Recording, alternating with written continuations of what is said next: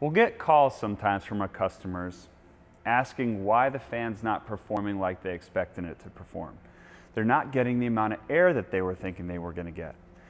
So we'll ask them to send us pictures of the installation. So we're standing next to this fan right here, and let's say that instead of this no-loss inlet that we have right here, we've got a wall. So a really big wall, and the inlet of the fan is right here.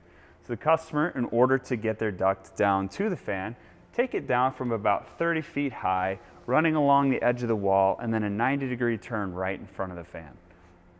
And then let's say off the outlet they wanted to go right back into the building, and so they did a U-turn coming out, up, over the fan, and back into the building. Those are called system effects, and they adversely affect your curve. So this is a fan with no system effects, and this is how your performance curve is made. If you don't have this condition, you're going to actually be operating at a curve that's less than what your sold curve said if you have system effects that are in your system. So let's take that instance where you've got an inlet that's coming down and at 90-degree turns right in front of the inlet of your fan. Well, think about what the air is doing. It's coming down, it may be in uniform in the middle of that duct, but as it sweeps 90 degrees right in front of the inlet, your air goes down and it loads the bottom of that duct as it's sweeping into the fan.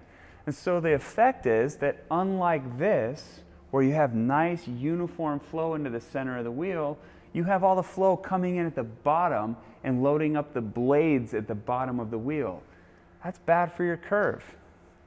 At the outlet, if you take this and you instantly turn it back that way, you've got air that is naturally curling this way. So it's curling in a downward direction, and you're instantly sending it up and maybe sending it back.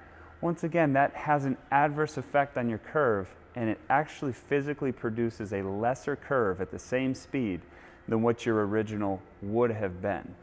So in order to get your fan operating as close to your original fan curve as possible, try to get your system to look as similar to this as you can to mitigate those system effects.